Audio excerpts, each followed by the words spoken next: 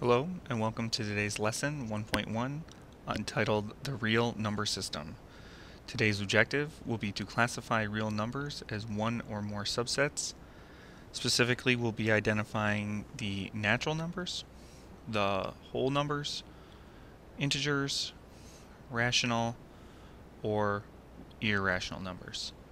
I'll give you a moment to read over the comic book or the comic strip from Calvin and Hobbes to help get us started.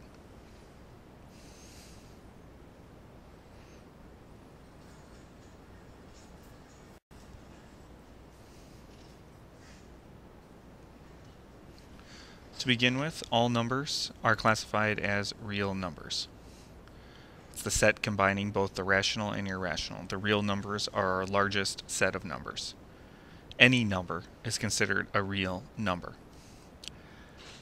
Those two sets, the rational and irrational, rational numbers being a number that can be expressed as a fraction or a terminating or repeating decimal, and irrational numbers, a number that cannot be expressed as a fraction or as a non-terminating decimal. I really think of irrational numbers as being those kind of ugly numbers, those numbers that never end, never repeat, the most famous being pi. The rational numbers can then be broken down into multiple subsets. First, starting with the next largest set, which is the integers. This is the set of numbers consisting of whole numbers and their opposites. So all those positive numbers and negative numbers. The rational numbers are all the numbers in between, those fractions. Then the whole numbers can be pulled out of the integers. I'm basically just then getting rid of all of the negative numbers. Starting with 0, it's 1, 2, 3, and so on. Little dot, dot, dot means etc. And the smallest set of numbers is our natural numbers. This is sometimes referred to as the counting numbers. It's the set of whole numbers, but starting with 1. Those numbers that you learned first in kindergarten that you can count on your fingers and toes. 1, 2, 3, 4, etc. all the way to infinity. So I say it's the smallest set of numbers, but it is really a very large set of numbers. Another way to look at these sets of numbers is in this type of diagram, starting with the natural numbers being the smallest. We add natural numbers being examples 1, 2, 3, etc. Whole numbers are those same exact numbers. That's why they're in this circle, but we add the number 0. So the whole numbers is just a little bit bigger. In fact, it's only one number larger. The integers, now I add all those negatives, so negative 1, negative 13, all the way to negative infinity.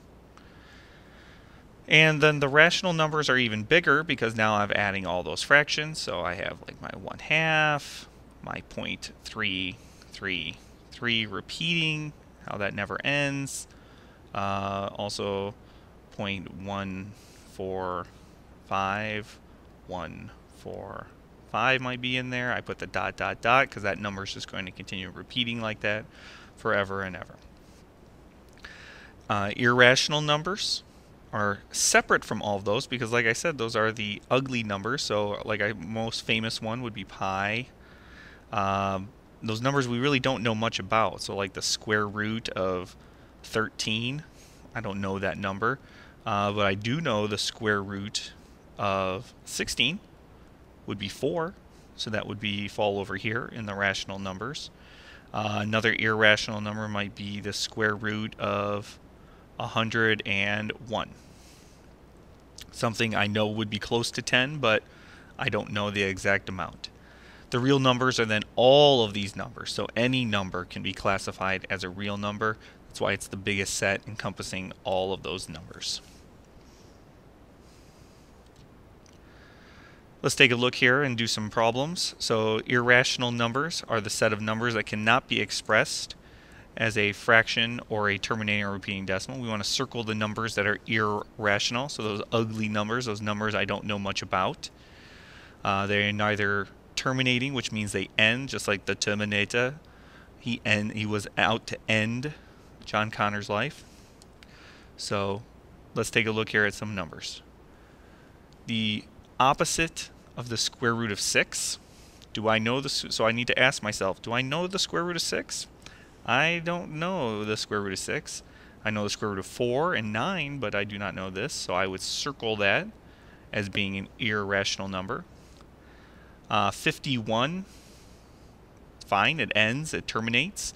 It's just the number, so therefore it's considered rational.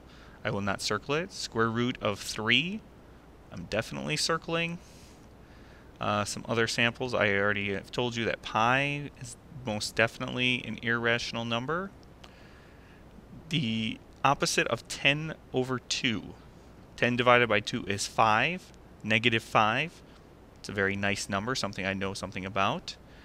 1/3, negative 18. These all look like nice numbers. 0. 42 over 6 reduces to 7. That's fine. Square root of 10. Something I don't know much about. Square root of 2. Square root of 5. The opposite, square root of 36. Well, square root of 36 is 6. The opposite of that would be negative 6. Therefore, it is fine. And this problem right here might be a question mark, but it terminates. It ends here at the 8. Therefore, it is rational.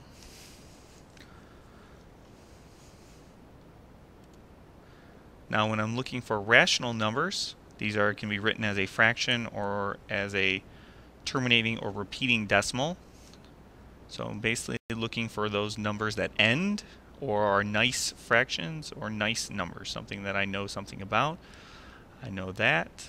21, 1, 0.333 dot dot dot means it continues on, so it's repeating.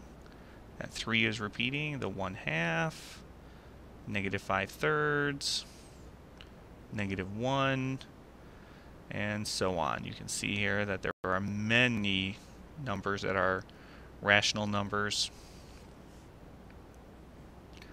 And I can just continue to find those here. And I hope you're finding the same ones. Square root of 121 simplifies to 11. 5 is good. 7 over 2 becomes 3.5. So that's good. And negative 2 is my last one. All right.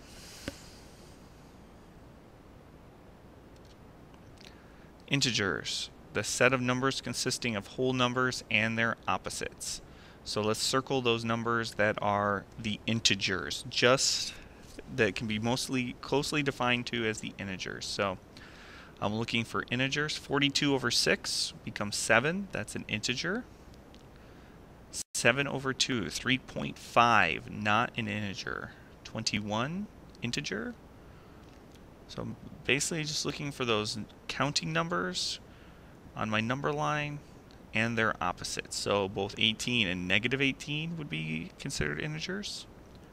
5. The opposite of the square root of 36, well, the square root of 36, this becomes negative 6. So that is definitely an integer. 1/3, no. Negative 10 over 2 simplifies to negative 5. So I like that. And 0 is an integer. It's the number that's in the middle of our integers. So of course we want that one. Oh, looks like I missed one up here. I have the square root of 121 would be 11. Now I'm looking for the whole numbers. The whole numbers start at 0 and they go 1, 2, 3, 4, 5. So if it's those types of numbers I'm looking for, they're only positive and including 0. So any negatives would be a no. 21, 0, no. 5, yes. Negative 5, no. 11. So you see there's many ways to write these numbers that look like whole numbers. And I believe that's it for my whole numbers. So there's lots of ways to write it as a fraction, its square root symbol, but I'm just looking for those positive numbers including 0. Now let's circle those numbers that are natural numbers. So if I'm looking for the naturals, those are just my counting numbers. They start my fingers and toes, so 1, 2, 3, and so on. So they're only positive, and I do not include 0 this time. So I'm not including 0. You can see the amount of numbers I'm circling is becoming less and less with every set of numbers. But a number like 9 is natural. It is a whole number. It is an integer. All of these numbers are, in fact. It is also rational. It has multiple sets it belongs to, and it is also a real number. So the number 9 is natural, whole, integer, rational, and real. It belongs in all 5 of those sets of numbers. All of these numbers would belong to the reals, and we can classify them from there on. So if I'm looking at this and I want to sort these numbers